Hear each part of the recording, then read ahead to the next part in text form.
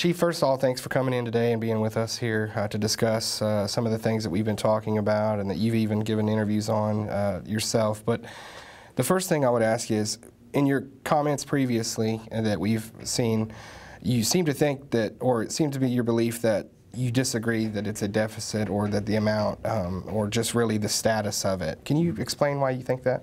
Yeah, I need to do a little correction here. You're actually my first interview. My very first interview on this whole thing.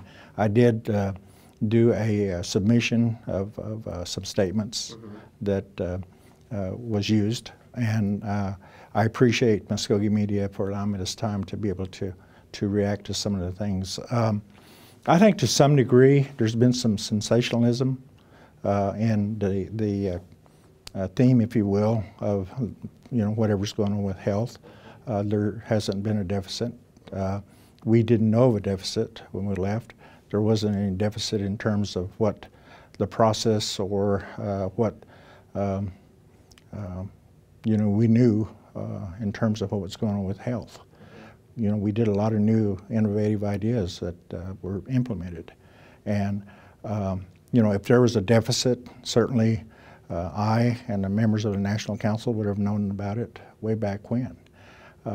There was a lot of things that we did that was, I think, pioneering in terms of who we are as Muscogee Creek Nation, how we addressed the health issues that our citizens, when I came in, prior to me coming in, I commissioned a survey to see what their concerns and issues were, and health was #1. So I made a commitment to them, to the citizens that we serve, we were going to improve health, whether it meant allowing for more quality health care to be done, or having more resources available to them. That was the emphasis of addressing the health needs that our citizens were wanting to have addressed. Considering that, you don't believe there is a deficit, do you have documents to show that everything's fine or was fine when you left? Well, #1 is I think still yet there are some people, employees that are jockeying themselves for positions to make sure they keep their positions, and maybe providing some things that we really needs to be studied. And I wish that the council would do that and not just go on what was presented to them.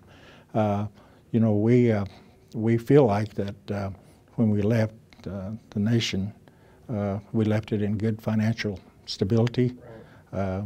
It was consistent with the growth that we had during my administration. The stability and the finance part of it is pretty well documented in terms of our growth with the permanent, so-called permanent fund. And there were periods of time prior to me coming on that there were some deficits. We addressed those issues and turned some of those things around. As an example. How did you guys address it? Well, we addressed them because #1, for instance, there was a little bit of corruption that had gone on before. There's stealing from Peter to pay Paul. So immediately we addressed that and said, well, that's not going to happen anymore. There were some issues in terms of how procurement was being done. Those kinds of things that we addressed, and again, we didn't point fingers. We just said, this is about Creek Nation. We addressed them and got them taken care of. We requested and received audits from fiscal year 2013 and 14. Out of those audits, I want to read something quoted in them. It said, business type activities reported a decrease in net position of $8.7 million. This decrease is attributable to the Department of Health's operating expenses exceeding its operating revenues by 65.2, the federal grants and contracts offsetting 48.7 million of that.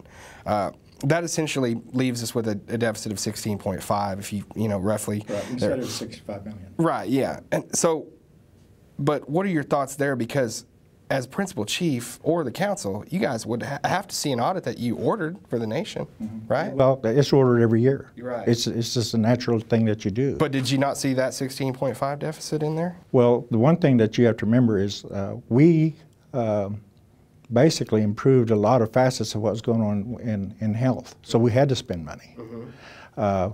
Certification for our clinics, certification for some of the things that were going on.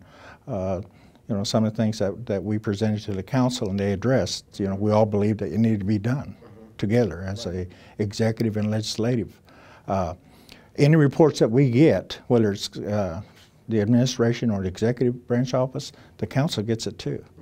You know, and if either of us felt at that time that we saw that it was something that was of grave concern, certainly it would have been addressed. Right. Now, fiscal year 2013 didn't show a deficit or didn't show anything, but then how do we explain, do you think you could pinpoint maybe the reason that there was one that came up? Yeah. Okay. I think, again, to improve the quality of health care for our citizens, number one, when we came in as administration, we didn't have providers, we didn't have nurses, our salary scales were lower, we couldn't compete, we couldn't keep good health professionals. When we came in, we found out that there were some monies available to be able to provide raises for our nurses and to raise the level for getting good providers to provide the health care that was needed.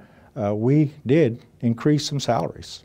There were some other things that we had to do to be able to recruit and to, for lack of a better term, entice people, our own citizens, by the way, that wanted to come home. There were some things that we provided to them, relocations, you know, expenses and those things. That's a standard practice in the medical field, in the corporate world. Because the one thing that we said was, you know, we're going to have to operate our tribe as a corporate, because basically that's what we are. We just happen to be a tribal government. But we always fell back on the fact that as a tribal government, we can provide resources as any working, viable government does. You know, just like the U.S. government, Indian Health Service facilities, Veterans Administration facilities. You know, do they make money? I can't answer that.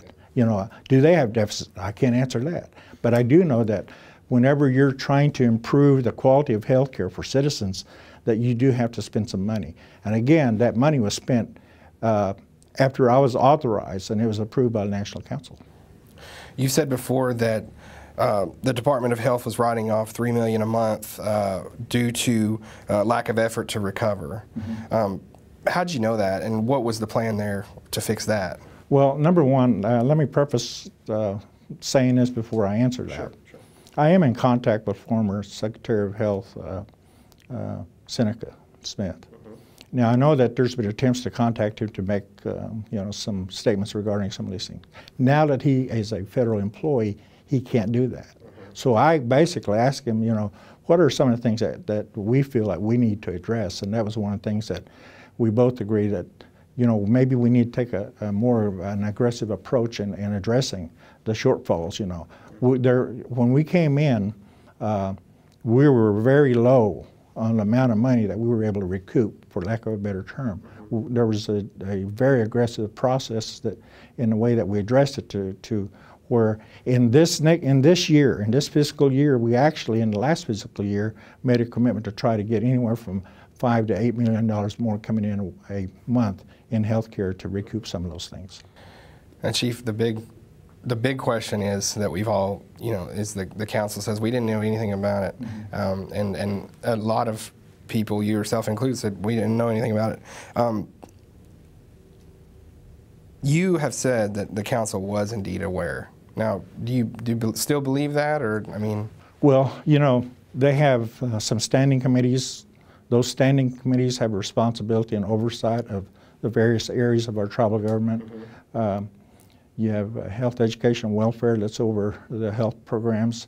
You know, they're provided information on everything that is done. All programs provide that to the council.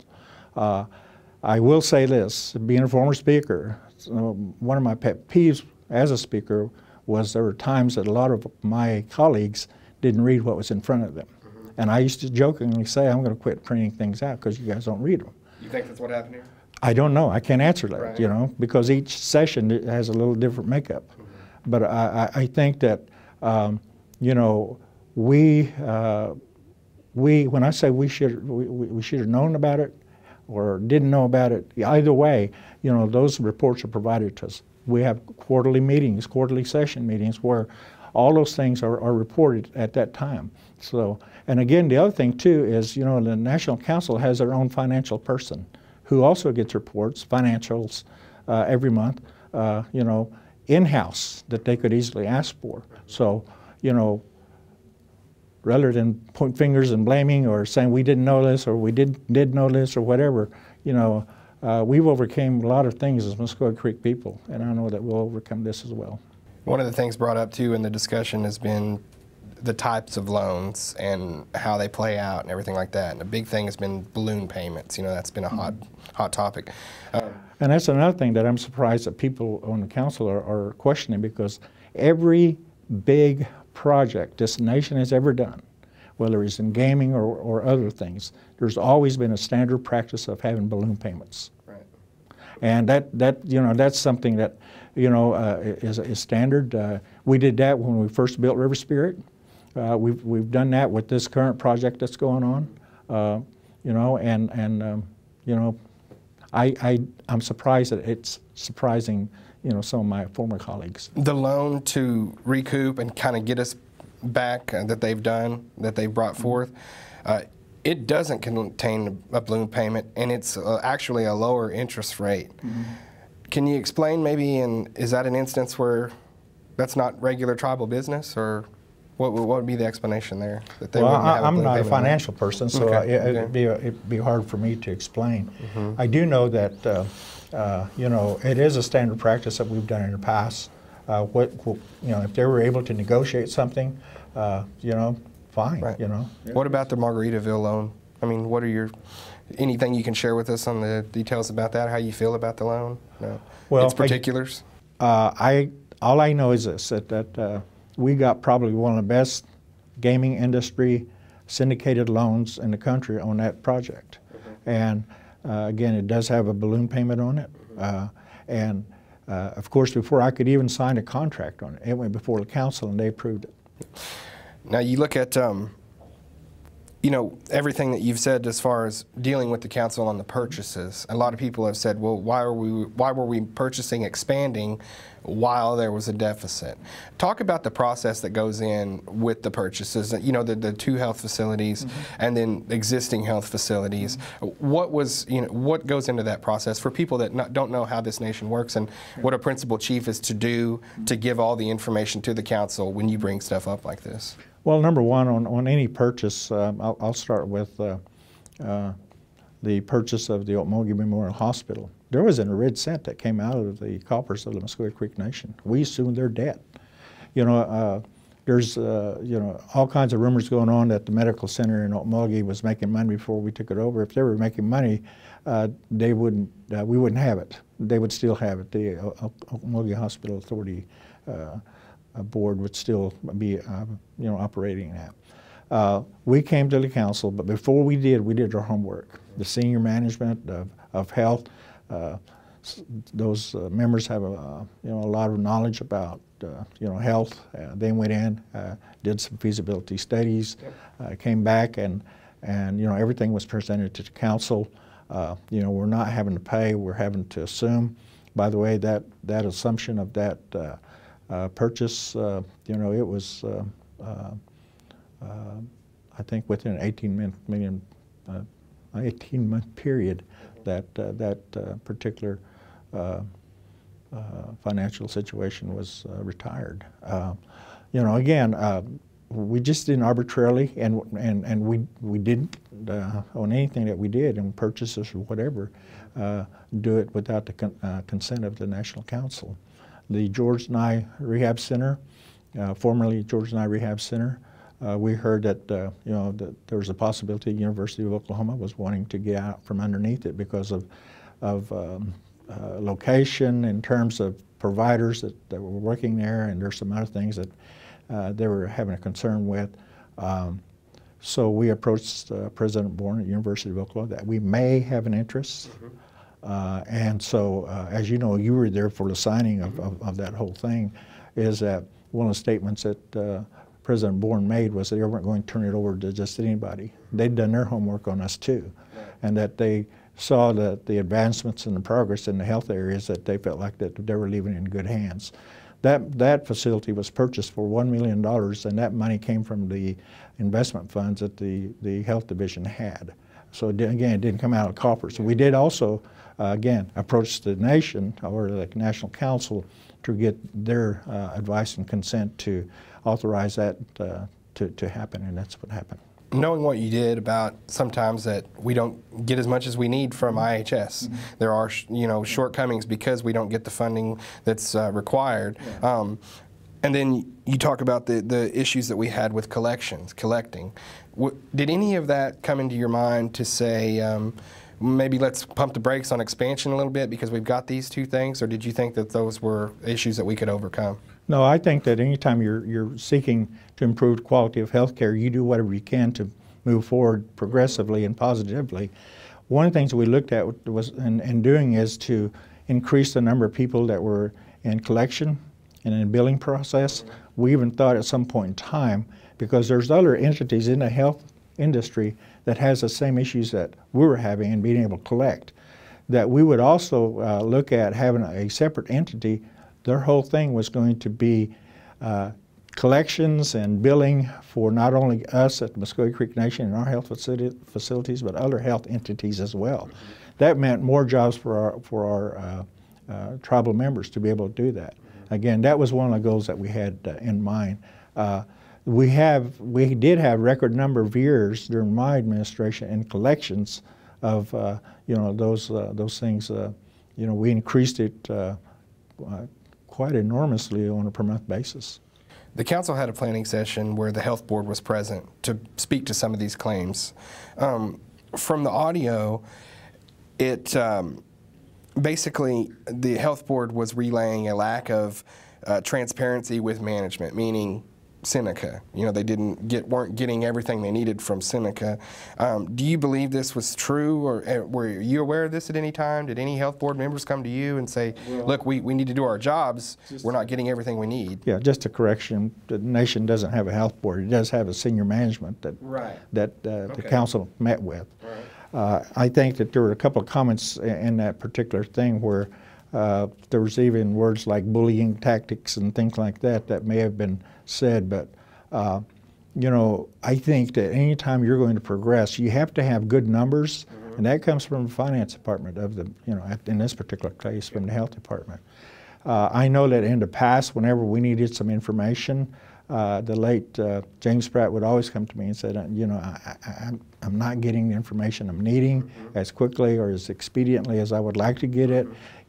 Again, it could be the system that we have too, but I don't know of, no one's ever came to me at any time to say that there's no transparency in the health administration. I do think that there may have been some miscommunications. Again, sometimes it's how the question is asked. And I think in this particular instance, it was how the question was asked. Yeah. Okay? I think if the question would have been or could have been conveyed is, is there some transparency issues that may be, forthcoming instead of point blank, just again pointing fingers at someone.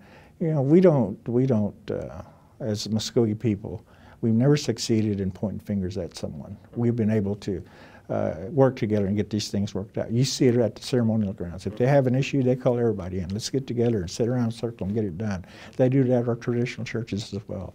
And I think, those are some of the things that we really need to get back to. You said not a health board, what was that again? A health? Like the senior management. Okay, senior management. Has it always been like that at our health system? Or no, did you guys bring that in? Your administration, I mean. Did you bring that in? Okay. It was in place? It was in place. How are they selected, though? I mean, does each chief select them? No. Okay. That's done in-house. Okay. I always felt to some degree that, as chief, we have people that we appoint that's confirmed by the National Council. We should allow them to do their work, and if there's issues concerning that, that's when I intervene. But, and looking back, really, and what was going on with health, there's too many positive and successful stories that were going on instead of any negativity.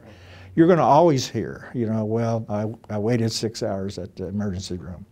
Not too long ago, I went to emergency room at St. Francis with one of my grandkids. We sat there 6 hours, and I was kind of smiling, thinking, it's no different than what we do at the Creek Nation.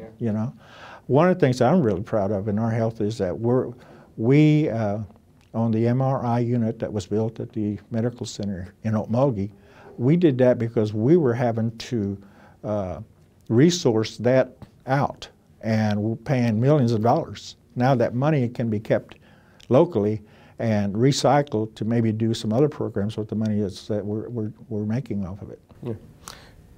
A lot of things as principal chief, there's a lot of responsibility, there's a lot of things to answer to, and there's a lot of information to gather.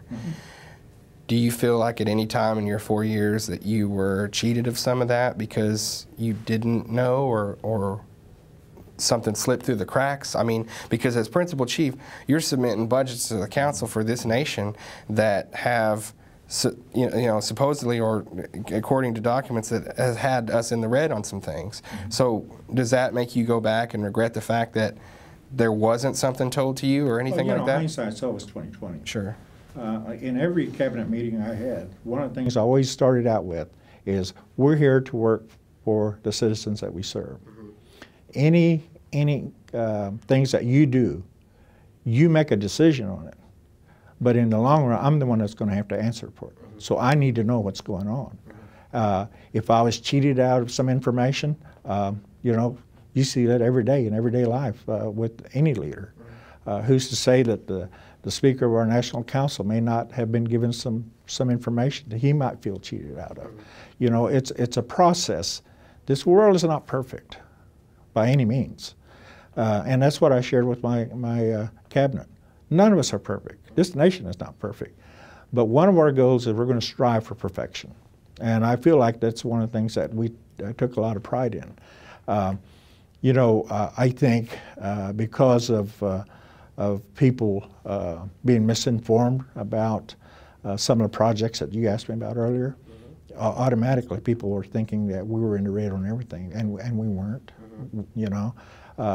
In the previous administrations, going all the way back to Claude Cox, who I worked for, there were periods of time when there were things that we operated or we were part of that were in the red.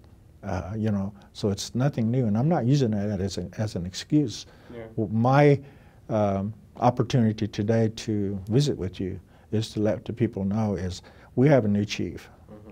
We need to get behind him because it's a learning process for him. It's a learning process for the entire nation. It's a learning process for the people that he's appointing. And instead of pointing fingers at him, I haven't done it. All I'm saying is that there's some issues that I was told that didn't happen, and I'm trying to clarify some of those things by this interview. Is there anything else, Chief, that you'd like to add before we let you go? Oh, yeah. I mean, you're always going to have detractors, the naysayers, and I'm sure that Chief Floyd is probably already hearing that himself. You have to be awful broad-shouldered to be a chief, or even any elected official within the Muscogee Creek Nation. I don't think people really understand when we say we're the 4th largest nation in the country, Indian country. There's a lot of things that go on. We're not going to catch everything, And those that think that we can, they're dreaming. I think that regardless of what we do, even in what you do in the media, we say and we do to represent the people we serve. There's going to be times that a number of people is not going to agree with what you put on TV or what you do. It's just life. It's just life. I mean, but instead of whining about it, and instead of questioning about decisions, you have to go on. You have to go on. The Mvskoke Creek people back in November made a decision. I'm okay with it. Actually, I think God does things sometimes to kind of wake you up and take you in another direction. And I see that with my life. My wife is well. She's back at work. The last year and a half has been tough on our household, but we've overcome it. And just as I said earlier, the Muscogee Creek people, they'll rally around one another, and we'll overcome this too. Thank you, sir, for the time. Thank you.